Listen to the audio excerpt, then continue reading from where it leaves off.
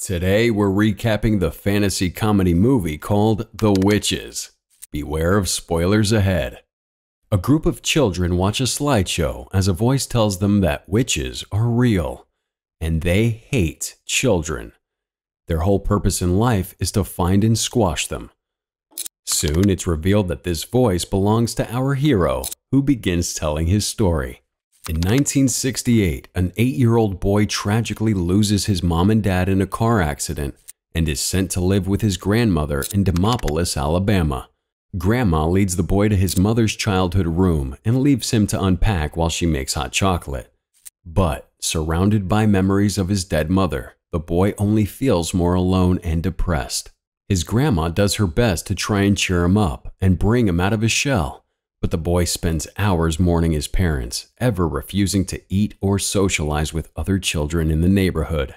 Grandma gives the boy a direct heart-to-heart, explaining that, sometimes, God wants to send a lesson to us in ways we don't understand. His mother's death feels unfair, but she interprets it as a sign God had a bigger plan for his mother.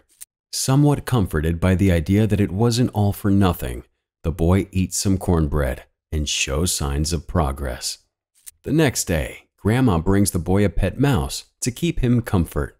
When she asks what he's going to call the mouse, he names her Daisy. Over the next few days, the boy comes out of his shell as he plays with and takes care of Daisy, teaching the mouse some new tricks. Eventually, he's back to his old self, dancing with Grandma and having a good time. But outside, a strange woman watches. Out of nowhere, Grandma suddenly comes down with a violent cough. The next day, the boy and his grandma go to the market. The boy asks Grandma if he can buy some nails to build Daisy a house, but she insists that he gets the more expensive but safer nails. While he goes to get the nails, Grandma once again experiences an intense cough. In the aisle, the boy is approached by a mysterious woman, the same one who was watching outside his house. She offers him a candy, but his attention is caught by the snake slithering out of her sleeve. Sensing his terror, she assures him the snake is tame. Grandma, still coughing, comes to find the boy. Cinema recap here. We've got a little challenge that'll take 5 seconds, and it will change your life forever. You ready? All you gotta do is like, subscribe, and hit that notification bell, and you'll receive 10 free years of good luck. It's as simple as that. He tries to explain what happened and pushes for them to leave early, but she's too distracted by her cough to pay attention. Realizing something is amiss, she agrees that they should go. Back at home, Charlie describes the woman he saw in the store, but Grandma clearly already knows what happened. After asking a few extra questions, she reveals that the woman in the grocery store was a witch, and she knows that for a fact, because she saw one herself. When Grandma was a child, she saw her best friend take candy from a strange woman. The next day, the girl mysteriously and inexplicably turned into a chicken. Grandma told everybody what had happened, but nobody believed her, instead assuming that the girl simply ran away. Every day, she would visit her friend in the chicken pen, but she never turned back into a human. Realizing the danger they're in, Grandma goes into a locked closet to reveal a treasure trove of medicinal herbs and elixirs and ancient healing books. After consulting a crystal, Grandma tells the boy that they need to leave and make arrangements to stay at a safe local hotel. Because witches only prey on the poor, Grandma believes that a hotel filled with rich white people is the safest place imaginable. As they arrive at the hotel, Grandma explains that there's a coven of witches in every part of the country and the world, but all of them are ruled by one of the worst witches to ever live, the Grand High Witch. As Grandma checks in, the boy waves at a young boy who's clearly mistreated and unappreciated by his mother. Suddenly, Grandma suffers another coughing fit as the hotel manager, Mr. Stringer, introduces himself. As they disappear into the elevator, a large group of witches arrive, led by the Grand High Witch herself. Mr. Stringer welcomes them to the hotel, but after seeing her cat, Hades, informs them that pets are not allowed. The Grand High Witch questions what would happen if a mouse had somehow gotten into the hotel. Mr. Stringer explains that he would call the exterminator and get them wiped out. something that pleases the Grand High Witch and her coven. That night, Grandma suffers another aggressive cough. She claims that the cough is caused by witches and explains that witches aren't women at all. They're demons, and they're easy to recognize by their makeup, large nose holes, gloves and sleeves to hide their claws, heels to hide their deformed feet, and wigs to cover their bald heads. Grandma assures the boy that the witches can't harm them because they don't know where they are. But as they settle into sleep, Hades watches through the window and hurries down into the Grand High Witch's room to tell her. The next morning, the boy orders his grandma a big, delicious room service breakfast. Still suffering from her cough, she tells him to go to the beach or keep himself busy for the day. But after jokingly mentioning the risk of sea snakes, she unintentionally frightens the boy. Deciding against going to the beach, the boy wanders around the hotel, wandering into a room booked for the Children's Society meeting. Before he can enter, he's caught by Bruno, the kid he waved at the day before. The ever-hungry Bruno reveals that he's been told to meet a nice lady in the room, who promised him 6 bars of chocolate. Bruno is discovered and dragged away by his mother, but the boy goes into the room alone to train with his mouse. The boy sets up for his mouse training, but he's forced to hide beneath the stage when Mr. Stringer leads the Grand High Witch and the coven inside. The witches push Stringer out and lock the room from the inside. The Grand High Witch smells something strange, but she commands the witches to remove their disguises anyway, revealing their true and horrific appearances. The Grand High Witch angrily chastises the coven for their lack of success in finding and killing children. When one witch dares question the Grand High Witch's plan, she publicly kills the insubordinate witch, but admitting that it's a good question, the Grand High Witch explains her plan to wipe out children everywhere. The witches will each open a new candy store in their area, using the money found in a trunk in her room, number 666. The candy stores will sell high-quality candy laced with a mouse maker potion, which will turn children into mice that can then be squashed or otherwise exterminated. The Grand High Witch reveals that she bribed a young boy, Bruno, to come and get chocolate as a demonstration of her plan. Suddenly, the Grand High Witch smells a child beneath the stage, but when she rips the stage away, finds nothing. Right before she can get to the vent where the boy is hiding, Bruno turns up, demanding his chocolate. The Grand High Witch, now back in her disguise, lures the boy in with the 6 bars she promised him. But on cue, Bruno begins having a violent seizure, transforming into a mouse before the witch's very eyes. The Grand High Witch orders the coven to squash the mouse, forcing Bruno to go fleeing for his life. Inside the vent, Daisy, who reveals that she can now speak, vows to help Bruno. Daisy drags Bruno to their hiding spot, unintentionally leading the Grand High Witch to find the boy. She drags him out, but the boy refuses to open his mouth. Unable to feed the boy, the Grand High Witch forces the serum into his ear, turning the boy into a mouse. With the help of Daisy and Bruno, the boy manages to flee into the vent, chased by the Grand High Witch's elongated arms. The mice escape, and the Grand High Witch's claws get mangled in the fan as she tries to grab them. Daisy explains that the witches like to turn children into mice to kill them easier, revealing that she, too, was once a human girl. The boy plans to lead them to his grandma's room, taking a shortcut through the kitchen and the lobby.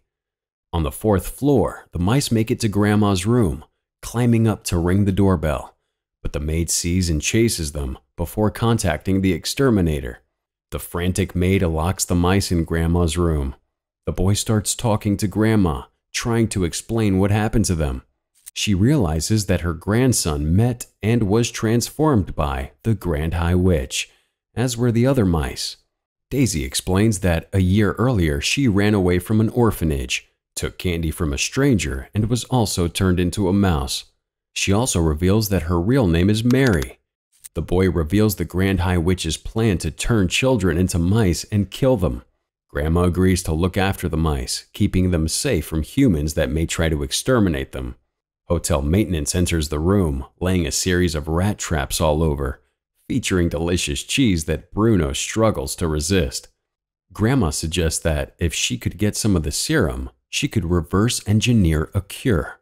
The group concoct a plan to break into the Grand High Witch's room while the witches are at dinner that evening. From their balcony above her room, Grandma and the boy watch as the Grand High Witch stores the potion in an ice bucket, which is then hidden away inside her room. Concealing the boy in a knitted pouch, Grandma successfully lowers him down to the room below theirs. In the Grand High Witch's room, the boy scales his way onto the table, successfully stealing one of the potions. But before he can leave, the Grand High Witch returns with Hades, who has been denied access to the dining room. The Grand High Witch reveals her huge trunk of money, which she plans to use to bribe Mr. Stringer. The boy rushes outside, climbing into the pouch with the serum. Grandma begins pulling it up, but the Grand High Witch stops the ascent, suddenly realizing that she's seen the grandma somewhere before. But before she can remember, Mr. Stringer interrupts with a kitty carrier for Hades. Grandma pulls the boy up safely. The Grand High Witch refuses the kitty carrier, but Hades seems to love it. She demands that Mr. Stringer ensure there be no garlic or flavoring in the pea soup, something he accepts. Angry at Hades, the Grand High Witch locks him inside. In her room, Grandma attempts to reverse engineer a cure for the potion, but it doesn't work. The potion apparently doesn't alter itself, meaning that the mice will likely never return to their human forms. Grandma's upset that she couldn't save the children, but the boy doesn't seem to mind it too much. He asks if his grandma will continue to take care of him as a mouse, and she promises to look after him and his friends always, no matter how they may look. Daisy insists that they can still take down the witches, even if they're mice. The boy comes up with a plan to slip the potion into the witch's pea soup, turning them into mice and saving children everywhere. Before the meal, Grandma helps sneak the mice and the potion into the vents. In the kitchen, the boy sneaks in, pouring the whole serum into the flavorless pea soup. But as the boy sneaks out, one of the chefs notices the mouse and calls an exterminator. In the lobby, Bruno points out his parents to Grandma, who decides she's going to have a word with them. She reveals to his parents that their son has been turned into a mouse, but Bruno is too busy eating to say anything to them. His hysterical parents storm off in a wave of panic and terror. The boy returns, with all three mice hiding out in Grandma's bag as they watch the witches receive the soup. Mr. Stringer pulls Grandma aside to ask if she's hiding mice. She denies the claims, turning the table on him by publicly revealing the rat traps all over the hotel. Hoping to maintain the hotel's pristine image, Mr. Stringer grants her access to the finest table in the restaurant. Grandma instead takes a seat near the kitchen, with a prime view of the witches. But before the Grand High Witch can eat the soup, she spots Grandma and starts to approach. The Grand High Witch reveals that she now remembers who Grandma was, taunting her with the knowledge that she turned her best friend into a chicken and loved it. But the Grand High Witch is suddenly distracted as the witches turn into ugly rats, one by one. The mice seize the moment, stealing the dangling key from her pocket. As the restaurant descends into chaos, Grandma and the mice slip into room 666, the Grand High Witch's room. Inside, they find a treasure trove of the mouse potion, with Grandma planning to steal all of it. But some of the bottles drop on the floor and under the bed. The mice head down to get it, but are distracted by the Grand High Witch's return, unbeknownst to Grandma. The witch threatens to kill Grandma in excruciating detail, but the mice snap the traps onto her feet and force her to swallow the mouse serum. In seconds, the Grand High Witch turns into a hideous, deformed rat. The Grand High Witch chases the mice through the mousetrap-lined room, but Grandma traps her inside a glass container stacked with books. The boy searches through the Grand High Witch's remains to find the key to the trunk.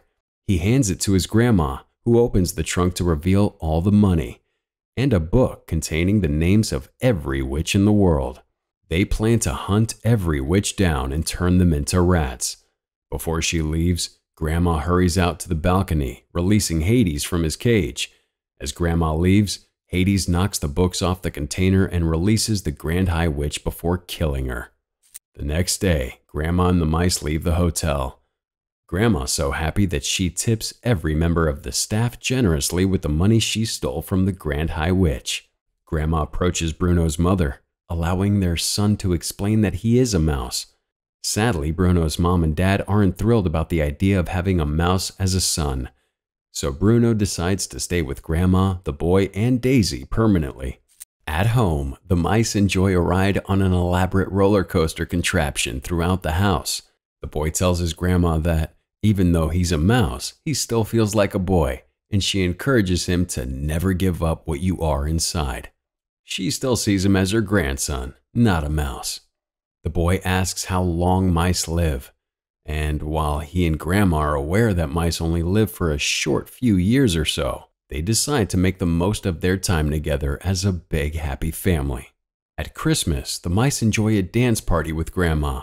A slideshow reveals the adventures Grandma and the mice had over the next few years, including buying a trailer with the words "Witch Hunters" on it. Finally, we return to our hero, now an older mouse, and the slideshow that began the story. Having successfully eradicated witches from the United States, he and his grandma are looking to take their battle to the entire world, to free children all over the planet from the witches. The children watching the slideshow are the latest witch hunter recruits, all of them with their own names to hunt down and destroy using the Mouse Maker potion. The children seem very excited about the opportunity. Finally, Grandma looks at our hero and asks if he's ready for this mission. He replies that he's never been more ready in his life, and she looks on with pride as the children head out to destroy the witches.